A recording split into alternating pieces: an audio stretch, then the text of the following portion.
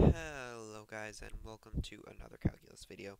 In this video we're going to be doing a quick little lesson on one of the coolest integration tricks, King's property. Now this is one of the most straightforward and simple to understand integration tricks, but you will see it all over the place in integration bees and other such problem sources, so it's definitely a tool you need to know how to use. And I also have some other variations on tricks that I use that are very similar to King's property, so let's go ahead and jump into it. This is the statement of King's property right here. It's super easy to prove. All you have to do is set u equal to a plus b minus x, and you'll see why this is true. It can also be interpreted if you sort of look at the graph of a function as instead of counting the area from the left going to the right, we're just counting the area going from the right to the left, which is of course just the same thing. The area doesn't become negative if you count in one direction or the other. There are three main situations in which we're going to see this method, and I'm going to go over integrals with each of these situations.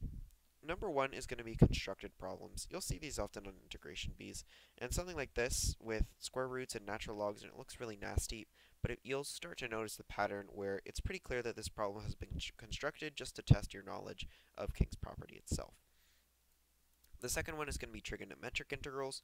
Whenever you see integrals of almost purely trigonometric functions over, 0 to pi over 2, 0 to pi, 0 to 2 pi, you're going to want to start thinking of King's property. And there's a separate version of King's property that is a little bit, it's actually technically a different method, but it can be converted into King's property. And this comes up when we're doing rational or logarithmic integrals like the one pictured right here. So we'll also go over those as well. So let's jump into some general strategy here. So the first thing we're going to do whenever we're doing this type of problem is we're going to set the original definite integral that we're trying to solve equal to the variable I, or whatever variable name you prefer. Of course, this is really just a constant, not a variable, but it's just the name we're using for our answer.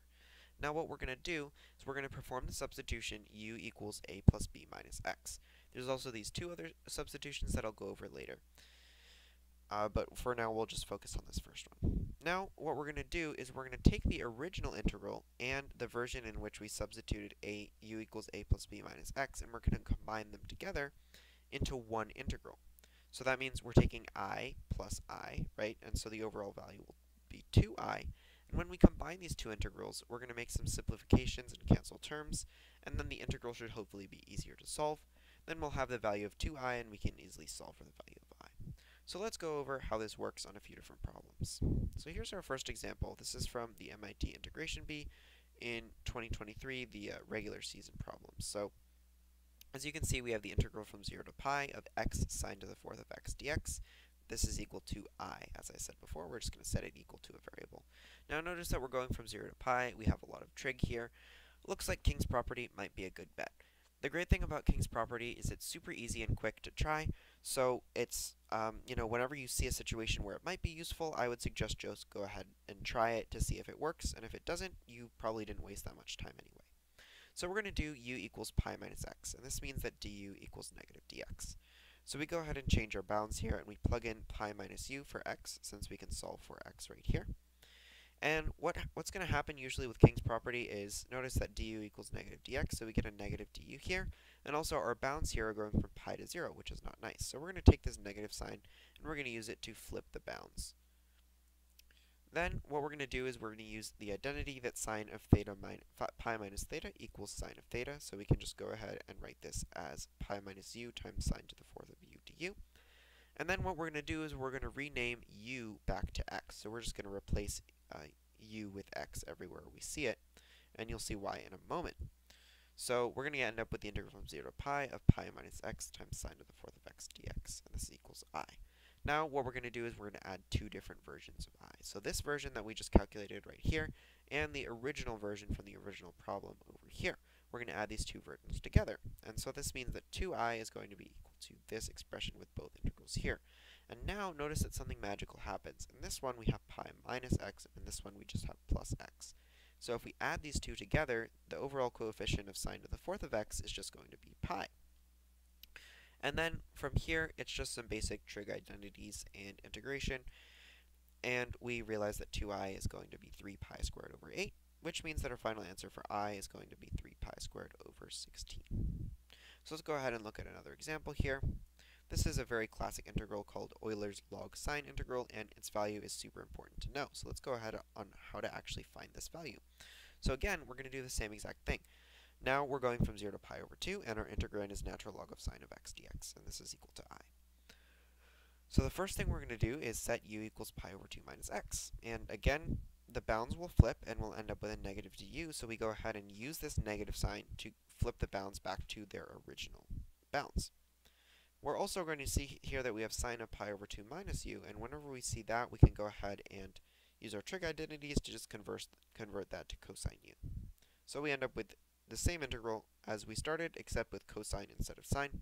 We set u equal to x, and then we go ahead and we take our two versions of I here, the one with cosine and the one with sine, and we add them together. So we end up with 2I equals this sum of integrals. And then using the properties of the natural logarithm, we can actually write this as sine x cosine of x on the inside of the natural logarithm. Then, using our trig identities, we replace this with sine of 2x over 2. And then we separate the natural logarithms again. Now this integral on the right is super trivial to do. And this integral on the left, we're going to go ahead and use u equals 2x, which gives us 1/2 the integral from 0 to pi of ln sine u du. And of course, this integral just evaluates to negative pi over 2 ln 2. And this integral right here, we split up into two separate integrals. The integral from 0 to pi of ln sine of x dx, and the integral from pi over 2 to pi of ln sine x dx. Now notice that this is just our original integral I, and since sine of x acts the same on pi over 2, going from pi to pi over 2 as it does going from 0 to pi over 2, since it's symmetric about that line x equals pi over 2, this is actually also going to be equal to I. And so we get 1/2 2I minus pi over 2 ln 2. So overall, once we simplify everything, we get 2I equals I minus pi over 2 ln 2. And this means that it's super easy to solve for I. We just get that I equals minus pi over 2 natural log of 2. Now let's go over another class of problems that we can solve using King's property. This is with the logarithmic equivalent of King's property. So sometimes when we have logarithms and rational functions, King property will only make integrals more difficult because, I mean, if you imagine having natural log of like 3 minus x is a lot more annoying to deal with than just natural log of x. However, by instead substituting u equals a times b over x, remember originally we had u equals a plus b minus x, now we have a times b over x, we employ an alternate version of King's property. This is another way to do this is you can actually substitute u equals ln x and then apply King's property the normal way, or maybe it's, yeah, it's the same idea. So yeah, you can, it's actually equivalent to doing King's property, there's just an extra step in the middle, so sometimes it's faster to go straight to u equals a plus a times b over x.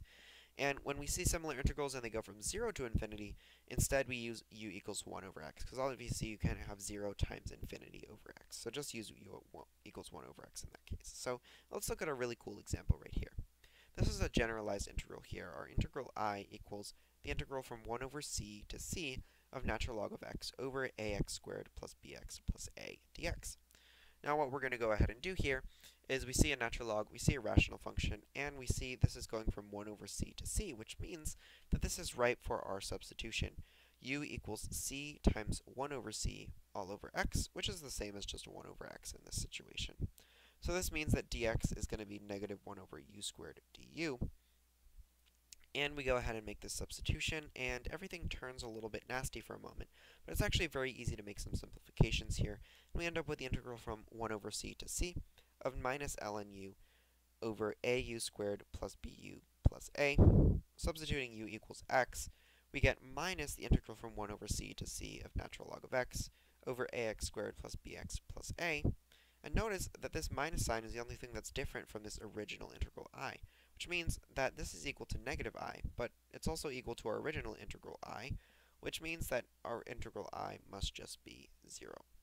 And if you're wondering where this negative sign came from, it actually came from when we substituted u equals 1 over x. This became 1 over u, which became negative natural log of u. And that was the kicker here that made this turn into just a 0. So let's look at one more example. This is from one of my favorite math channels, Mathematics My. Please go check them out. Here, we're going from 0 to infinity, and we have natural log, we have rational functions, we actually have two natural logs here. So I'm just going to go ahead and try my favorite substitution, u equals 1 over x. So after we do this, we get this expression right here. I should note that this should be this here is multiplicative. It's not subtracting 1 over u squared. This is all multiplied right here. I'll go ahead and fix that right now. Just throw that in there. And so in this situation, there's a lot of simplifications that can be made. So the first thing we're going to do is we're going to take this u squared and we're going to put it in the denominator to turn this back into u squared plus 1. Next, we're going to take a negative sign out of this natural log 1 plus u, and we're also going to factor out u squared right here, and then separate that into a separate natural logarithm. Anyway, after we do all these different manipulations, also taking this negative sign and flipping the bounds here, we can do u equals x, and we end up with minus integral from 0 to infinity of this expression right here. Now we go ahead and take our original integral I, and we add both versions together, so we get 2I equals the integral from 0 to infinity of all this stuff. And so anyway, our original integral looks like this, and our new integral looks like this. And notice that this negative sign is actually in front of this term, so we can actually cancel this nasty natural log 1 minus x plus x squared term. And then we can go ahead and subtract 2 ln x as well. And so this ends up canceling with the natural log of x in the bottom right here. And overall, we just end up integrating from 0 to infinity, 1 over 1 plus x squared, which is super easy. And our final integral answer to our integral I equals pi over 2. So I hope you guys like those explanations of those problems. This really is not a difficult topic, and it's super easy to get a hang of. Basically, all you have to do is make the substitution and then add the two versions together and simplify as much as you can. So I have 7 practice problems right here for you guys to try of all 3 types of problems. Go ahead and give them a shot. And problem number 7 is right down here. If you struggled with any of these problems, I am very happy to help you out with any of them. Just go ahead and join my Discord, which should be linked in the description, and I'm happy to give you a hand if you struggle with any of these problems. Thanks so much for watching this video. I hope you enjoyed. I hope you learned something. And yeah, keep an eye out for more of these tutorials that I will be coming out with in the future. Thanks for watching. See you next time. Bye.